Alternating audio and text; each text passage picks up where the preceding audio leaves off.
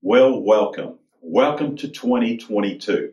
It's exciting to go into a new year. It just seems like there's something fresh about a new beginning at a new year. But it's especially exciting at First Baptist Hendersonville this year. As we go into 2022, we're beginning a new study in our Connect groups called We Believe. I'm excited about this study. It's going to continue on for 9 months. For 6 months, we're going to study the great truths of the Bible. And then for the following 3 months, we're going to study who we are in Jesus Christ. I believe God is going to do some transformational things in our midst over these next 9 months as we dive into His Word. Now, you may ask, why? Why are we making this little detour? Normally, we go through books of the Bible. We use Explore the Bible curriculum. Why are we making a little detour? Well, there's several reasons. One reason is simply because our culture has changed. Now, I'm not talking about the pandemic. I'm talking about from time when I grew up or others grew up, where everyone knew the Bible or at least knew something about the Bible. We now are surrounded by people that are second and third generation unchurched, second and third generation Bible illiterate, people that really don't know the Bible. There's another reason. And that is because in our world today, it seems that people are struggling with the word truth. What is truth? Is there even truth? Can a person understand? Can a person really have an anchor in truth? And the answer to that is yes, we can. The Bible says Jesus is the way, the truth, and the life. He is the living Word. But the Bible also tells us that we have a written Word. We have the Bible that can be our anchor for life. But the only way that the Bible can be our anchor for life is if we know the Bible, we understand the Bible, and we believe the Bible. We believe what God has to say. And so we're going to study together these great truths of the Bible. Now, certainly, we're not going to hit all of them, but we're going to hit many of the truths that are foundational to our faith. Now, in going along with We Believe, I want to encourage you to pick up a daily Bible reading plan.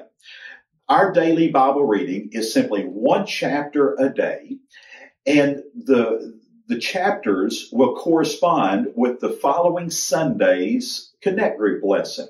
And so, for instance, next Sunday's lesson is the Bible, the authoritative Word of God. Every chapter we're going to read this week will help us understand the Bible being the authoritative Word of God. Now, there's another little exercise that we're going to do this year that I believe is going to be really a fun exercise, but it's also going to be an important exercise for our church. We are going to memorize together 5 statements. These 5 statements are a summary of all of the truths we're going to study over the next 6 months. Now, why is it important to memorize these statements? These statements are a synopsis of what we believe.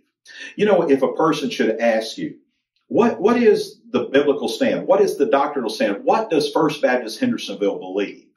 Well, I think a lot of people would probably scratch their head a little bit and kind of go a lot of different directions trying to say what we believe. And in reality, a lot of people would say what we don't believe. Well, let's talk about what we do believe. We could say the Bible, we believe the Bible, but what specifically?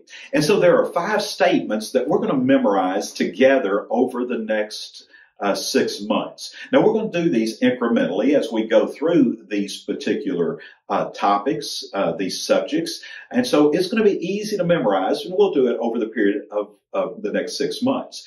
Now, our lesson today and next week are both lessons are about the Bible. And so I want to encourage you to memorize this statement. We believe the Bible is the inspired and authoritative Word of God. Let me say it again. We believe the Bible is the inspired and authoritative Word of God. Today we're going to look at the Bible being inspired. Next week we'll see the Bible being the authoritative Word of God.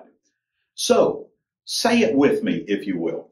We believe the Bible is the inspired and authoritative Word of God. Once again, We believe the Bible is the inspired and authoritative Word of God.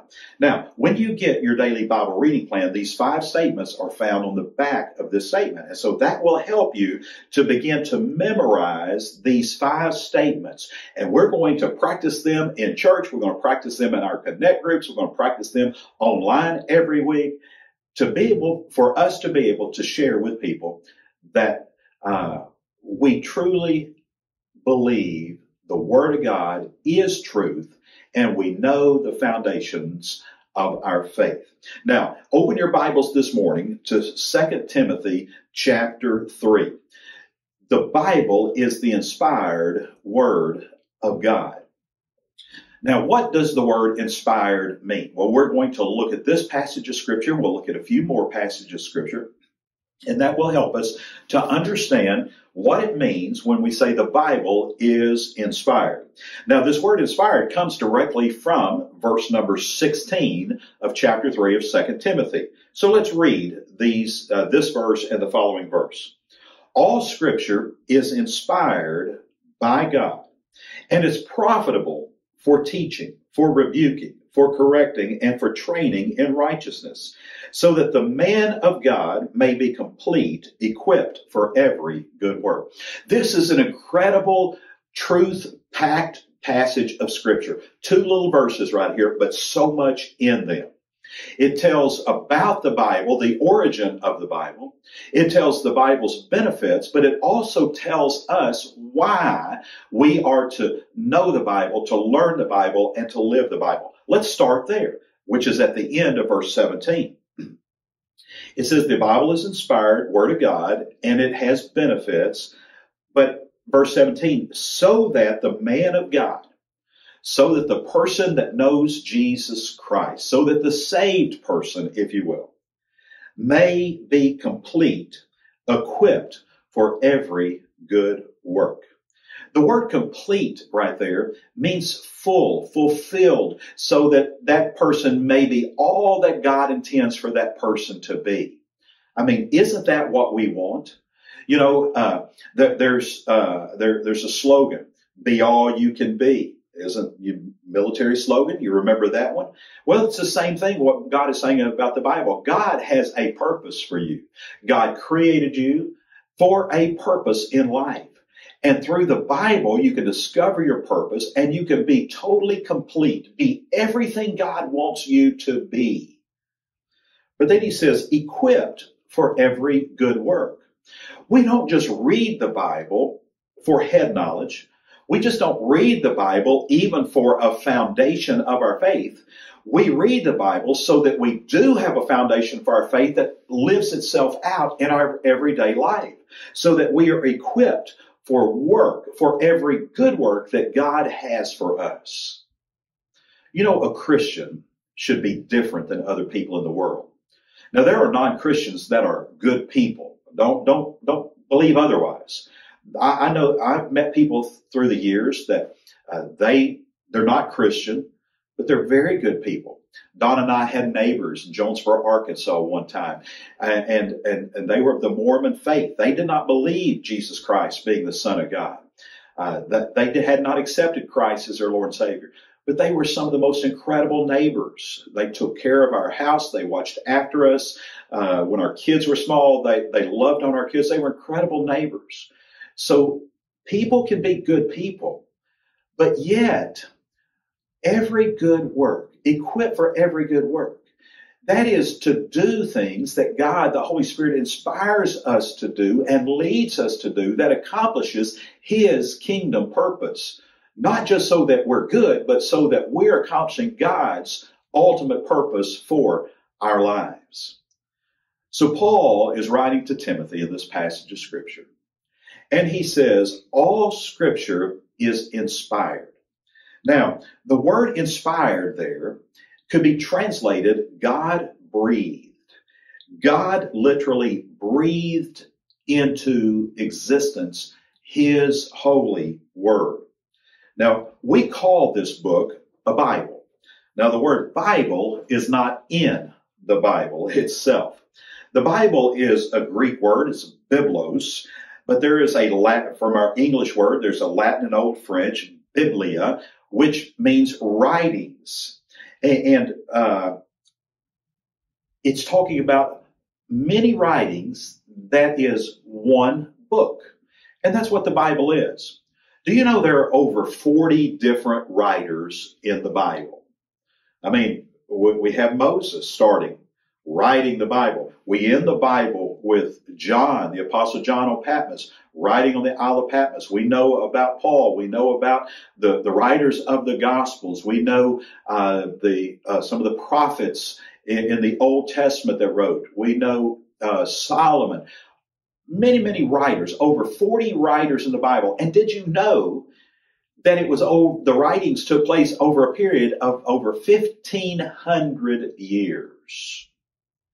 And yet, it's one theme. And yet, it's unified throughout all of it.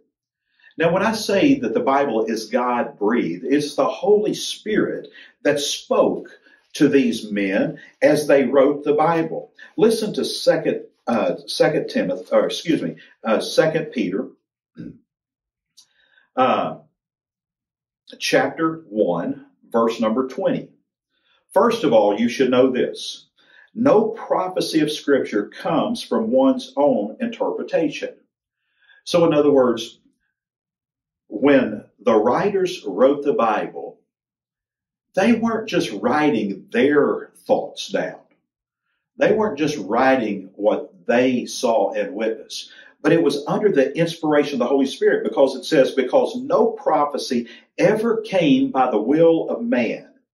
Instead, men spoke from God as they were moved by the Holy Spirit. Did you catch that? It says they wrote because they were inspired by the Holy Spirit. Now, the word being God-breathed, think about that just for a second. Think about our speaking.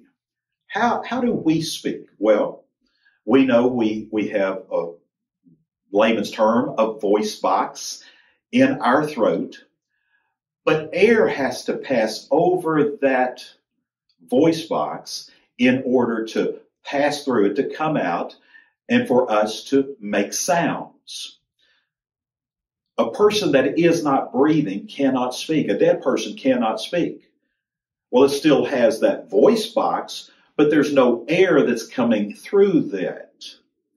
You know, have you ever been in a situation where you have been breathless, where you've had a hard time catching your breath?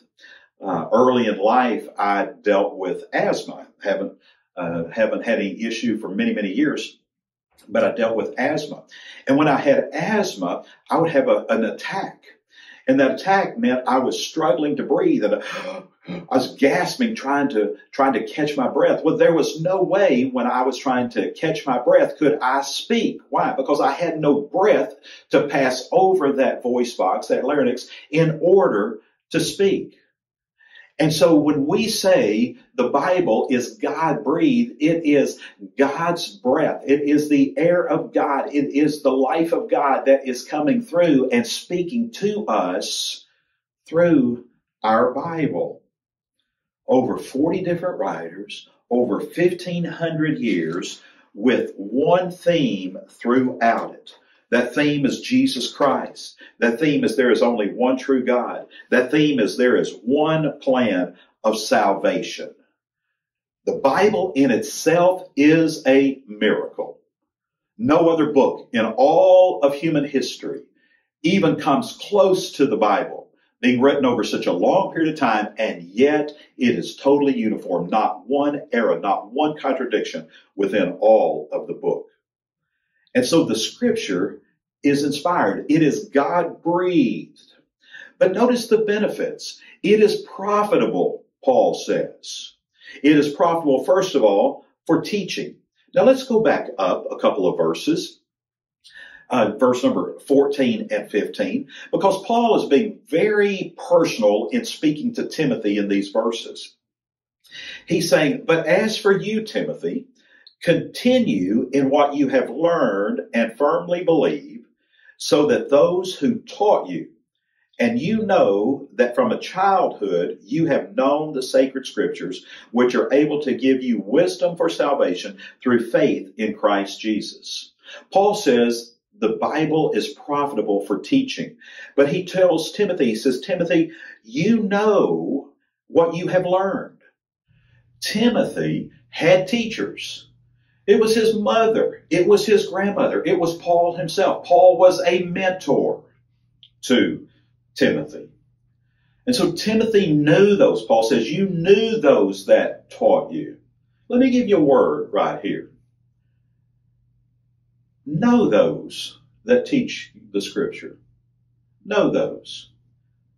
Now, I'm not saying that you can't learn from those you do not know, but be cautious. Just because someone has a television show and they're teaching, make sure you know who they are. Just because someone has written a book, make sure you know who they are. Keep in mind that there are deceptive people out there today. There are those that appear to be angels of light when in reality they are teaching darkness. That's why it's important to be involved in a church where you know the pastors, you know the teachers. It's important that you know who is teaching you, that you know not only who they are, but how they live and what they believe. When we come to First Baptist Hendersonville, we know Pastor Chester. We know he is a man of God. We know he believes every word of the Bible is inspired. And when he speaks, we can trust what he says. We know our Connect group leaders. We know who they are. We know their hearts and their study, and they believe the Word of God. Paul says, you have been taught. You have learned. The Bible is profitable for teaching. It says it's profitable for rebuking. Now, what is rebuking? Rebuking is correcting those that are led astray, those that are doing that which they shouldn't do. The Bible rebukes us when we head in directions that we shouldn't head. It says it is profitable for correcting, for training in righteousness, teaching us to do those things that God wants us to do. If we're not careful, we can look at the Christian life as a bunch of do nots. We should not do this. We should not do this. We should not do this. But yet, do you know that's not what the Christian life is about? It's not about the do nots. It is about what we should be doing, in that we are being trained in righteousness to accomplish God's kingdom purpose. Now go back up to 14 and 15 again. Let me pick this back up. He says, you know those that have taught you, and you know that from childhood you've known the sacred scriptures. One of our priorities at our church, in fact, one of our greatest priorities at our church, is the next gen ministry. Now, I fully understand that most people watching this particular video, this teaching, you're not next gen. But you probably have children or grandchildren that are next gen. Next gen are those that are from bed babies up through high school ministry. It is so important, it is so vitally important that we as a church instill the Word of God in them while they are young. You know, we do not do preschool care at our church. We teach preschoolers. Even as 1-year-olds and 2-year-olds and 3-year-olds, we're teaching them the basic foundational truths of the Scripture. Through our children's ministry, we're teaching them the stories of the Bible. And there comes a time when they realize that these stories they have learned, that this book that they have learned these stories from, it is God's Word. And as God begins to speak to them, then He shows them who Jesus is, who they are, and their need for Jesus Christ. It is so important. And while we emphasize every generation, we prioritize the next gen because we want them to know the Word of God. You've known the sacred scriptures from the time you're a child. But go back up to 14. Let's pick this up. Paul says, continue in what you have learned. Now, you have been taught. But not only have you been taught, you've learned. When I when I do training with our staff on Mondays, I oftentimes end our session with this statement: a teacher hasn't taught until someone has learned. That's a good question to ask yourself every time after you have been in the Word of God. When you have read the Word of God, you've been in a connect group lesson, you have heard a sermon, you ought to ask yourself the question, what have I learned from this time in God's Word? But he says that you have not only learned, but it says that you have believed. And you have believed so that it gives you a wisdom that leads to salvation. But do you know that over in 1 Corinthians chapter 15, Paul says some very similar words in 1 Corinthians 15 as he says over here in 2 Timothy. But he adds a little statement onto it that's very important. He says, now, brothers, I want to clarify for you the gospel proclaimed to you, and you received it. In other words, it's been taught. You have learned it. Same words that he uses over here in 2 Timothy. But he also says, and you have taken your stand upon it. That is why we're doing We Believe this year. It's so that not only will we teach it, not only will we learn it, not only will we receive it, but we will take our stand upon it. That's truth. That really is truth, is when we can say, no matter how the winds may blow, no matter how the storms may come, no matter what happens in this life, I stand with the Word of God, and I will not be moved. It is my bedrock upon which I stand. It is an anchor that I hold to. Over in 1 Peter chapter 1, Paul is quoting here from Isaiah chapter 40. But he says, all flesh is like grass, and all its glory like a flower of the grass. The grass withers, and the flower falls, but the word of the Lord endures forever. We believe the Bible is the inspired and authoritative Word of God, and that Word endures forever. I pray that you'll be in the Word every day this week. And because of our time together this morning, you'll realize that the Word that you're reading is a Word that God breathed onto the page of your Bible. Our Father, we thank you for our time together. I thank you for your Word. Lord, without your Word, we wouldn't know you. We wouldn't know Jesus. Without you and your Word, we would not know your plan for our life. Lord, may we have a greater appreciation for your Word than we've ever had before. May we dive into your Word and learn your Word and live your Word in 2022 so that, Father, we will be a people that truly are different than the rest of the world. Father, I pray blessings upon each person that's watching today. Lord, guide them, protect them, and bless them. In Christ's name I pray. Amen. Have a wonderful day. God bless you.